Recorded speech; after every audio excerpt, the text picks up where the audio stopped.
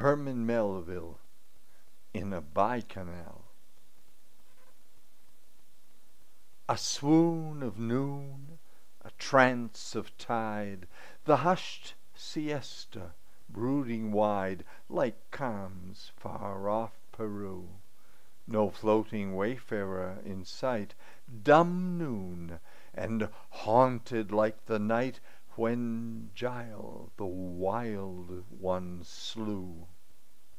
A languid impulse from the oar plied by my indolent gondolier tinkles against a palace hoar, and hark! Response I hear. A lattice clicks, and lo, I see between the slats, mute summoning me, what loveliest eyes of scintillation, what basilisk glance of conjuration.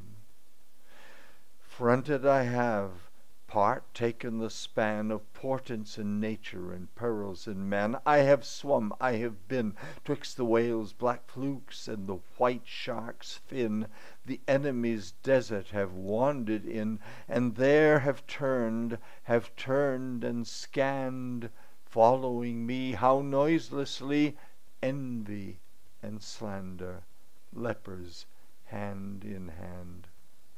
All this, but at the latticed eye. Hey, gondolier, you sleep, my man, wake up, and shooting by, we ran. The while I mused, this surely now confutes the naturalists allow. Sirens, true sirens verily be, sirens waylayers in the sea.